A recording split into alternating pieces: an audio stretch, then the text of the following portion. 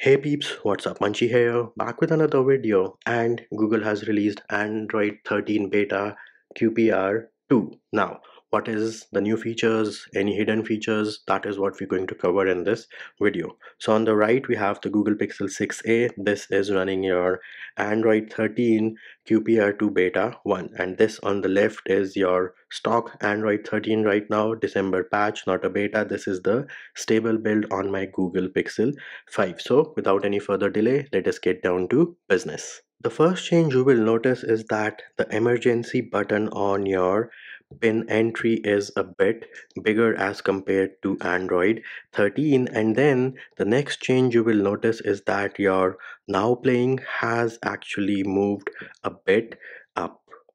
Next up, we have some changes with respect to Pixel Launcher and the padding. So you will notice that the widget on your Android 13 QPR2 Beta 1 is a bit more towards the center of the screen. So this padding over here has increased. The same thing can be said for the folders as well. So the padding from the edge of the screen has definitely increased in the latest Android 13 QPR2 Beta. The next change you will notice is when you tap on this folder. So if I tap on the folder, even within this folder, you're going to notice that from the edges, the padding is a bit more, and then the text of the folder. So as you can see, Google over here is small and here it is bigger. And another change you will notice is that in the latest beta, the folder, this text, small text about Google is totally hidden, and herein you can see Google and Google. So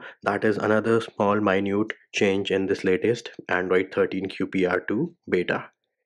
Then if you press and hold on any application which has widgets, so let us do that for Chrome, and then I go into the Chrome option, you will see that the one on the right is more one-handed friendly. So of course it has all shifted down, and then the widgets are also in two rows. Over here you have a single row, here and you have two rows. Now surprisingly, this change hasn't made it over to the widget picker. So here it is, you can see over here it is still a single row, but if you go into the widget section of that specific application, you will see the change of it shifting down and two separate rows.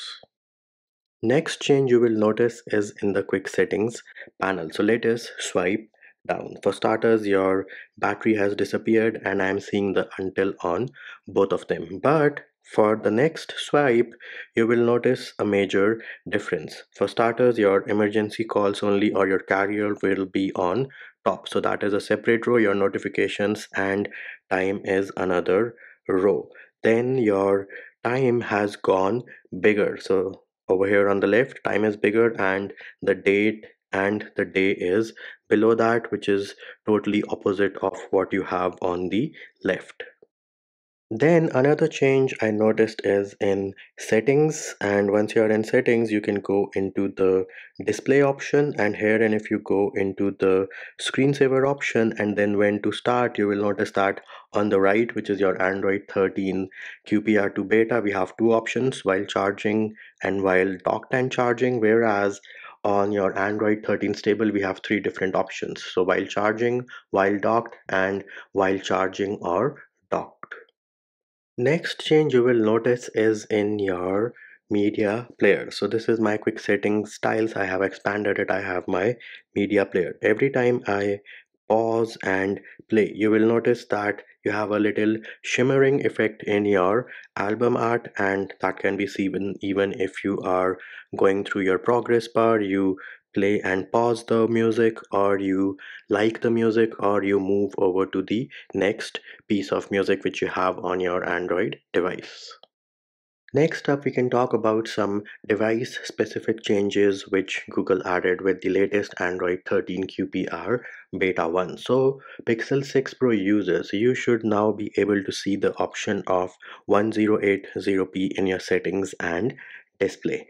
Then, those of you who have the Pixel 7 and the Pixel 7 Pro, I think they have added support for carrier aggregation for T-Mobile, and you will also see 5G support for countries wherein it was not supported earlier.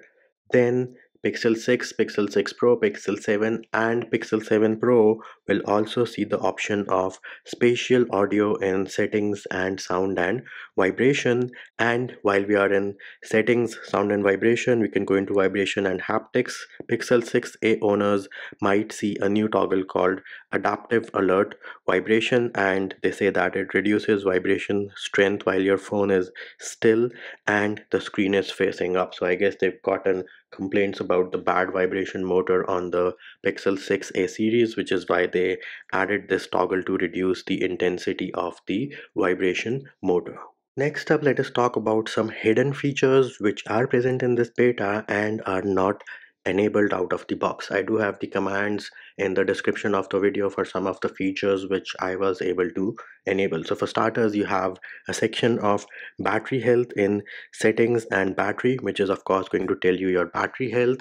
And in addition to that, it will show you how to improve or increase your battery life. Then if you go into the screen recorder from your quick setting tile at the bottom over here, right besides the start option, you might get an option for app which will let you record your screen within a specific application. Then another feature which I was personally able to enable is if you go into settings, sound and vibration, you have separate sliders for your ring volume and notification volume. Yes, hallelujah, finally Google is listening and adding a very basic feature. So the command to enable this is present in the description. You will need to have your ADB access, and do note this slider different between your notification and volume slider does go away after a reboot, so you might have to execute the command again. Then another pretty awesome feature is, let us say I open my application drawer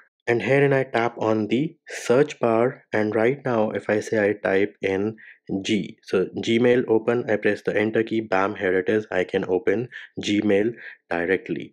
And similarly, let us say I type in YouTube open, press the enter key, bam, I can open YouTube directly without having to type in the whole word. Again, you have two commands for these mentioned in the description of the video, and make sure you do reboot your device after you execute those two ADB commands. And then the next hidden feature is you have a new back gesture, as in the back arrow is no longer ugly, it has a material you background now. Unfortunately, at the time of recording this video, I was not able to enable that feature. However, if you are able to enable this feature, do let me know via comments below. And then last but not the least, your targets to uninstall an application or say remove a shortcut have been moved to the bottom of the screen as well. Again, me personally, I could not enable this feature, but do let me know in the comments below if you are able to enable this feature.